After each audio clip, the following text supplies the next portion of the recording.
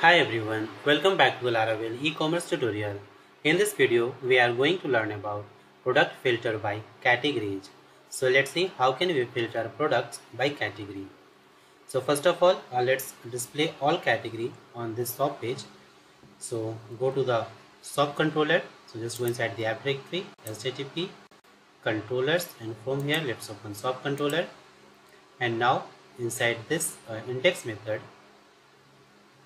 let's fetch here all the categories. So right here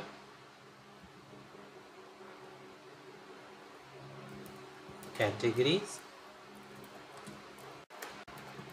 is equal to model name category, okay, and then order by, let's order the category name by the name. So right here the name column, and add the order type ascending. So right here ASC, and then call here the get method, okay. And now let's pass these categories to the view. So inside this compact method, just write here categories, okay. Now save this, and now go to the shop view. So just go inside the resources directory, views, and open the shop.blade.php file, okay. And now inside this view file, let's find the category drop down. So here is the category filter, okay, this one.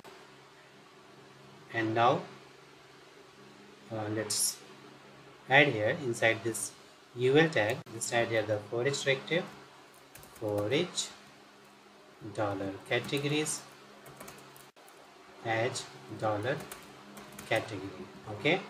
And now just remove all the li except this one, first one.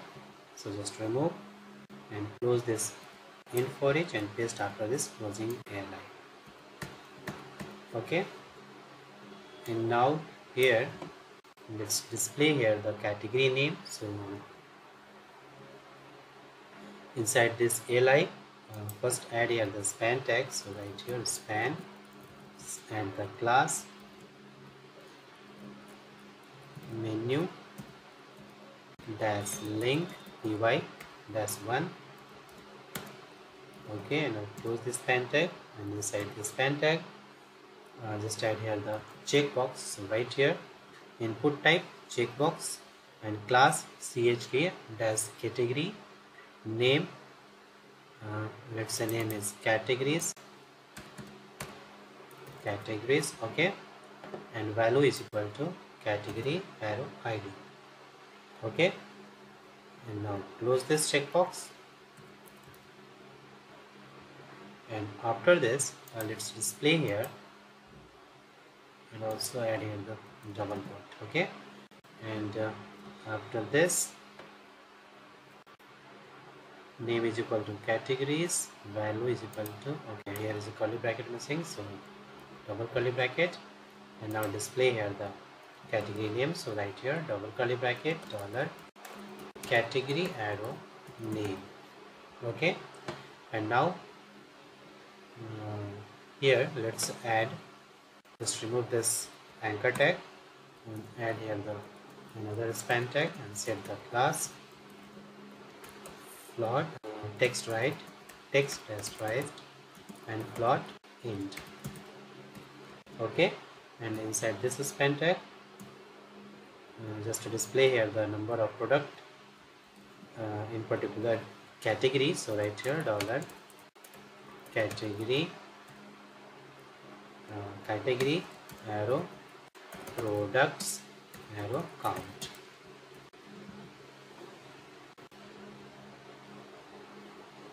okay. Now save this, and let's check this category, okay.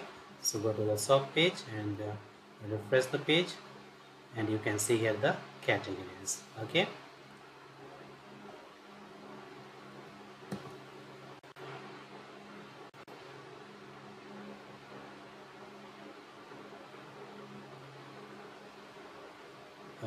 Inside this UL tag, let's add here one more class. I have added this CSS for the checkbox, okay.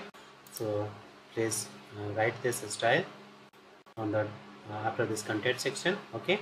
Now let's copy this class and inside this div we'll just add here. Okay, category dash list. Now save this and refresh the page. Okay, now it's looking good. You can see here in categories there are 3 products.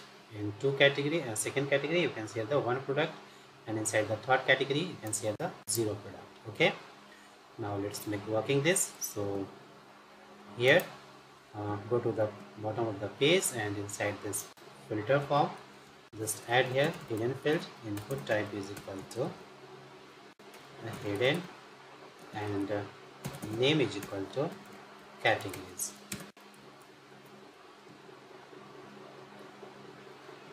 Categories. Okay, and also set the ID. So right here HDN categories. Okay, now close this, and now here inside this JavaScript let's copy this. Okay, and paste here and change here the name and just write here the categories. Okay, and also change here categories and also variable name categories. Categories is equal to blank, then assign this value, otherwise assign this value. Okay, and also copy this hidden field ID and just paste here. Okay, now save this, and one more thing here hidden field. Okay, right, now go to the swap controller and here inside this index method let's create another variable. So f underscore filter categories. Okay, so right here f underscore categories is equal to dollar request arrow query, and from query string let's give the value of this hidden field. So copy this name and paste here, and now inside this let's copy this where condition and add the arrow sign and paste here. Okay, and let's change here the variable name. So let's copy this if categories and just paste here, also change here. Okay, and now change here the column name. So right here category underscore ID. Okay, now it's good. And now let's return this variable value to the view. So inside the compact method just write here f underscore categories. Okay, now save this. Now go to the swap view and inside the category checkbox let's add here, this is the brand checkbox. Okay, and here is the category checkbox. So inside this checkbox just write here @ f, and again let's use here the in array method, in array, and inside this just pass here the category underscore ID and use here the explore method and explore and just add here the separator comma and then this is string if categories. Okay, so right here dollar if categories. Okay, then if this ID exists in this array, so display here checked.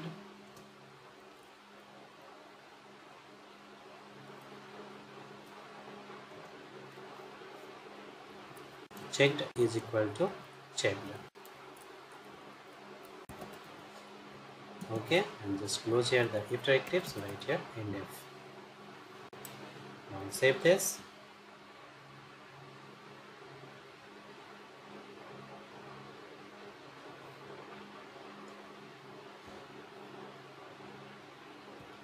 Now it's done. So let's check this. So switch to the browser and refresh the page.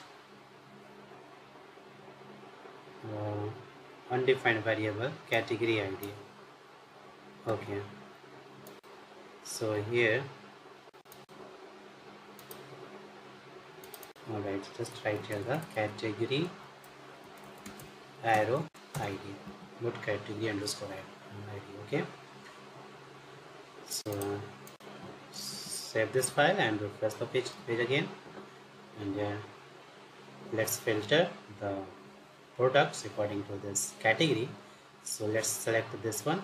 Inside this category you can see the 3 products. Okay, so let's check.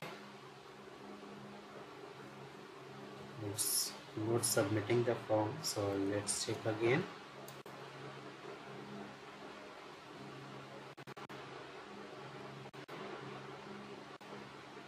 Category list chk category. Okay, let's check the JavaScript. Name is equal to categories. What is the name?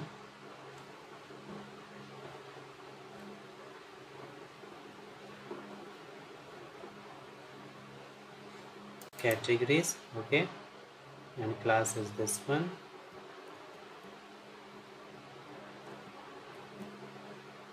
Input name is equal to categories on change event, and this one checked.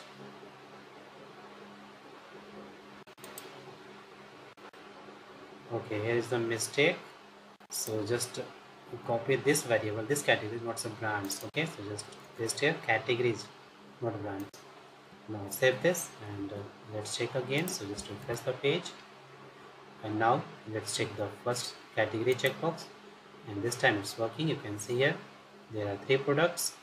If I uncheck, you can see all the products, and now if I check the second category, you can see here the 1 product. Okay, and inside the third, no product available, so it's not showing any product.